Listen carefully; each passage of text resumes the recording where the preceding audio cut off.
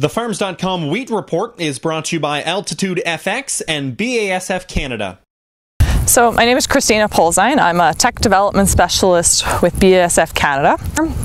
And so today I'd like to take some time just to talk a little bit about our Altitude FX and just a bit of timing and why is it important to maximize your application timing and in terms of yield potential and weed control.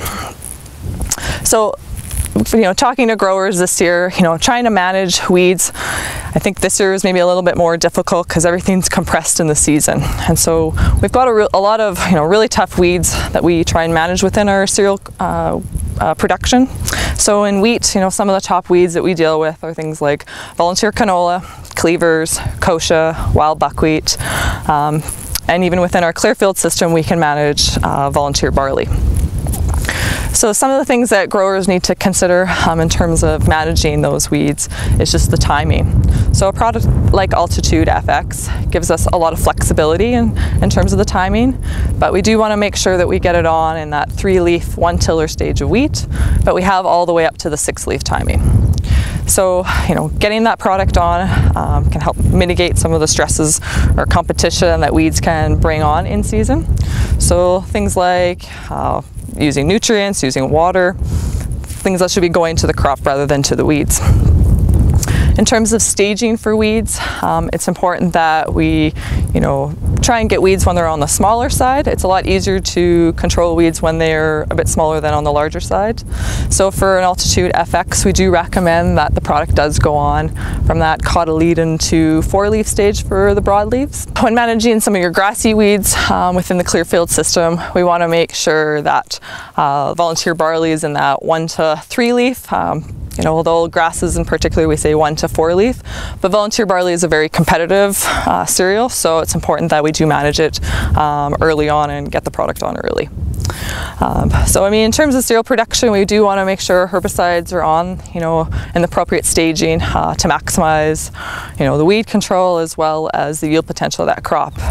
For wheat crops, they do set their yield potential, in between that, 1 to 2 leaf stage up to 6 leaf. So it's important to, have your herbicide on in the appropriate time so that it can maximize its yield at the end of the season. So I mentioned that staging is a very important component when doing applications of Altitude FX.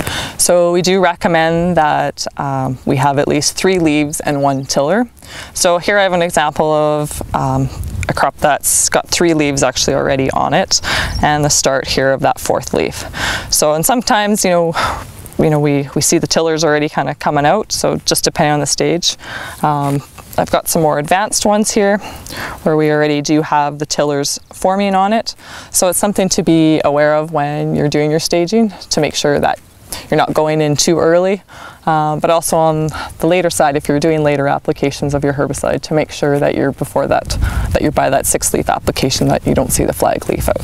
So going through the staging, digging up different plants throughout your field just to see what the largest proportion of the field is at that stage is very critical. So here we have kind of a good little assortment of various weeds that are at kind of cotyledon or early seedling stage.